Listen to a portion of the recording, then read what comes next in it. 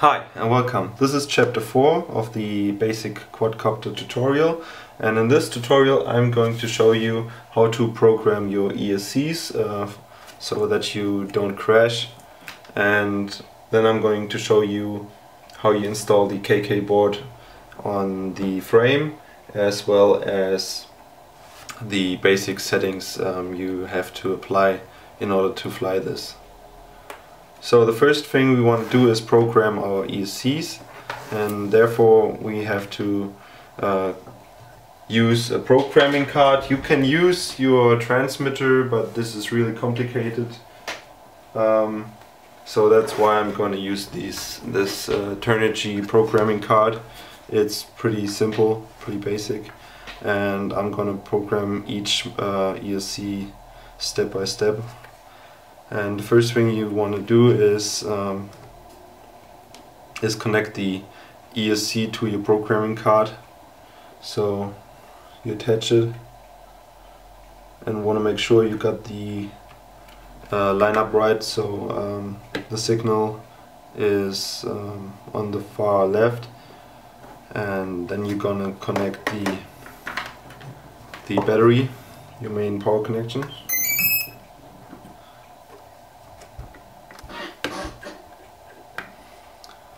So again, here are the settings. Brakes are off, battery, you gotta change that. Soft card low. Starting mode to normal, timing mode to high to prevent some clocking noise on the motors. And governor mode off. Confirm the settings. Settings are confirmed. And we turn off the battery power. And repeat this process for all the others.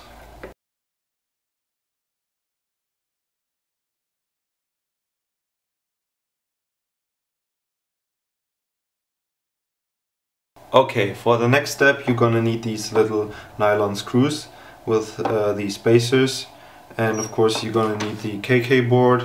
As you can see right here, I've got the low voltage alarm connected to my main power source, and this is going to be under the KK board.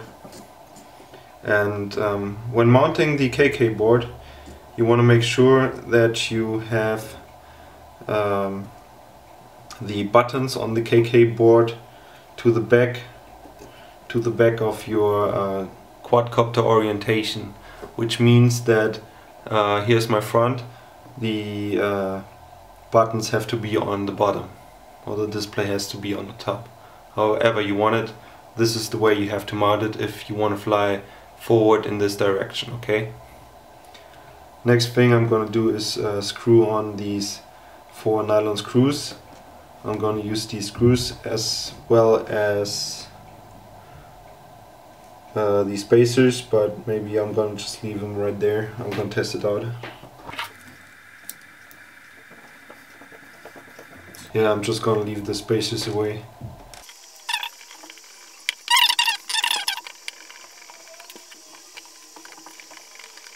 Next step is to connect your ESCs in the right direction, so that each ESC has its right place on the KK 2.0 board. In order to power your KK 2.0 board, you gotta connect your main battery to the quadcopter.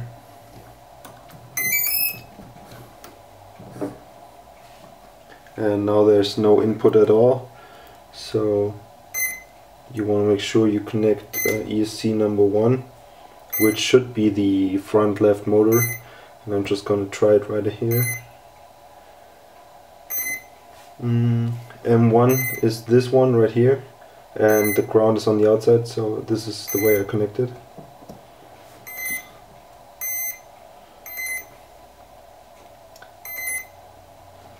So the next step is to connect M2, which should be this motor right here. Third motor should be this one.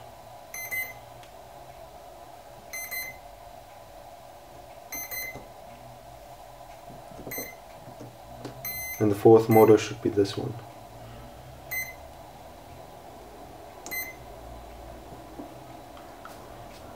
Okay, so once you got all the ESCs connected, you want to get into the menu and want to go down all the way to load motor layout. You want to enter this, and you want to scroll down to whatever you want. I want a quadcopter in X mode, in X configuration, so I choose that and hit enter. Are you sure? Yes. So now it shows me the motor layout. So this is motor 1, which should turn clockwise. This is motor 2, which should turn counterclockwise. This is the motor 3, which is supposed to turn clockwise and counterclockwise for the fourth motor.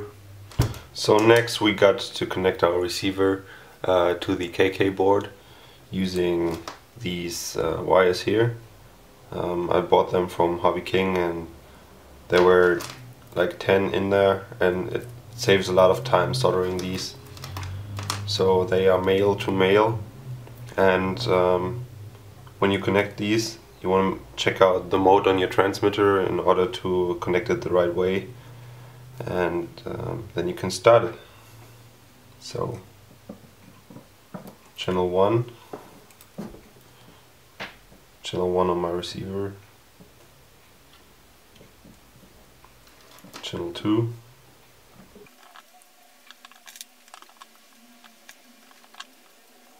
and then there's channel 5, and you might be wondering why we need a 5th channel.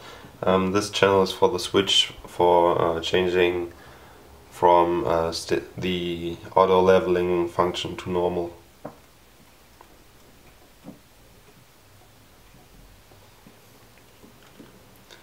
Okay, so the next thing we want to do is check if our transmitter has to reverse any channel, and that is what we're going to do next. So we hook up our main battery. Make sure your transmitter's on. Now we want to enter the menu and go to receiver test. Hit enter. So aileron is on the wrong channel. Elevator is on the wrong channel. So pretty much this is really messed up. So what I'm going to do now is unhook each channel.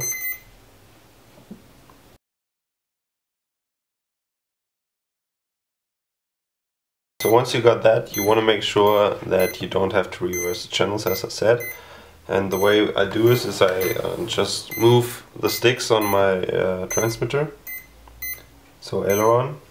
So this is right and this is left, but I'm moving my stick the opposite direction, so I have to reverse that channel.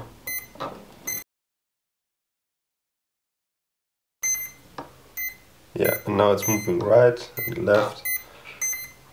That's perfect. My elevator is also reversed. So back, forward. My throttle is idle and full. That's perfect. And my rudder is left and right, and that's okay as well. So my auxiliary, I gotta check which switch it's on. Okay, my auxiliary is okay as well. And now we want to calibrate the throttle range on our ESCs, and therefore we have to turn our transmitter on, put our stick to full throttle, and then we have to connect our main battery source to the KK board by pressing down buttons 1 and 4 on your KK board. That's what I'm going to do now. I'm pressing down 1 and 4.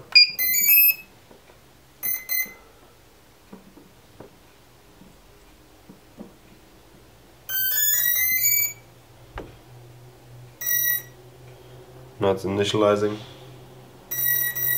Takes a few seconds.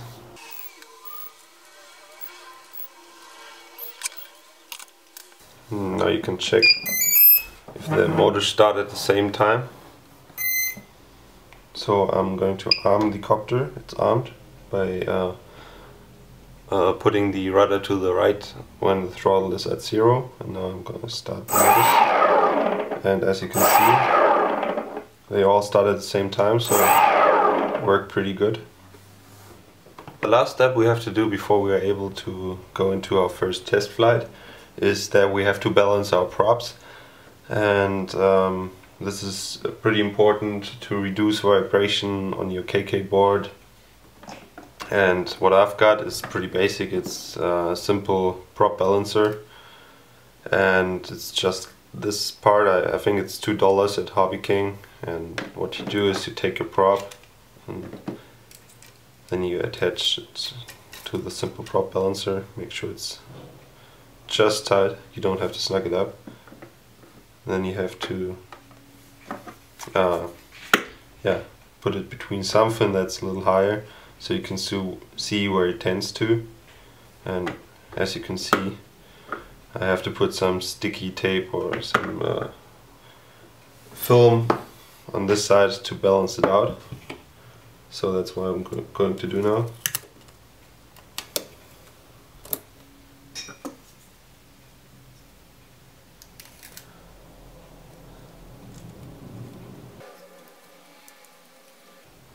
And I put some tape here, so it should be better.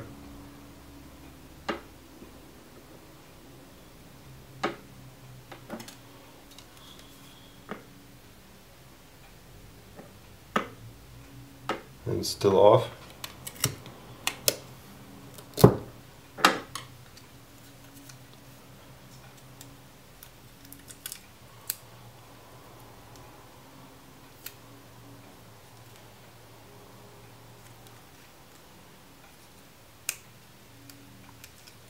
Some more tape on here.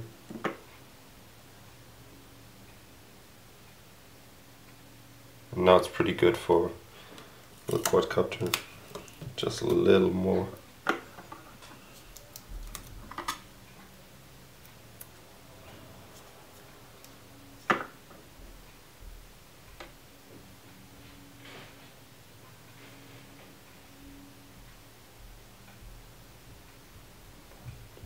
And that is about perfect. That's where we want it.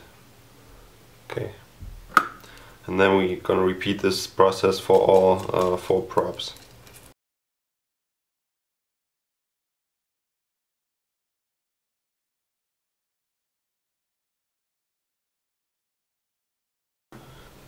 So now we've got our props balanced, and now we're going to put them on our quadcopter. So there's one last step I want to show you, how you can make sure that your quadcopter is reacting in the right way.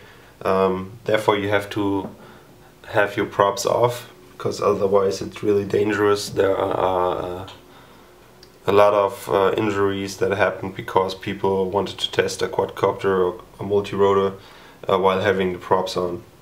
So you plug in your main battery when your transmitter is on. You arm your quadcopter, you put in a little throttle, and what you want to do is, when you have the throttle on, is check if the motor is reacting the right way. By if you're pushing it down, the motors on the side that you push down should speed up, okay? So I'll test that.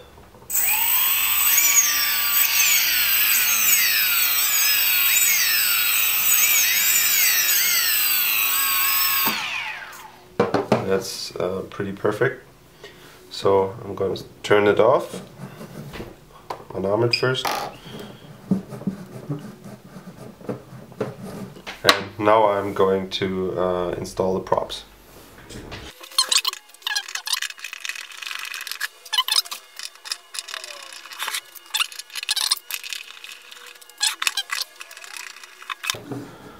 So before I can enter the test flight, I'm going to glue this onto the board, get all the wires out of the way.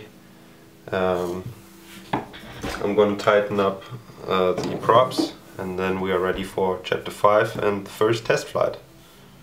So thanks for watching and feel free to subscribe.